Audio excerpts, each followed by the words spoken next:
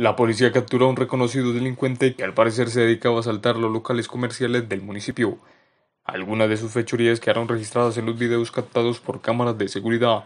En los videos se observa la forma como operaba este sigiloso asaltante, como si se tratara del hombre araña. Trepaba por las puertas de los establecimientos y lograba su cometido.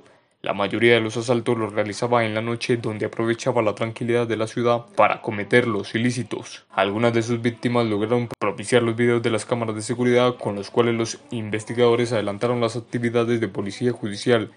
Datos morfológicos suficientes para individualizar a este sujeto de 30 años de edad, quien es conocido como Nene. Todas las pruebas y elementos materiales recolectados fueron suficientes para el juzgado primero promiscuo municipal de Salamina, expidiendo así una orden de captura en su contra por los presuntos delitos de hurto calificado y agravado, la cual se materializó en la carrera 3, sector del cementerio. Es importante resaltar que este hombre presenta un amplio prontuario delictivo en su hoja de vida.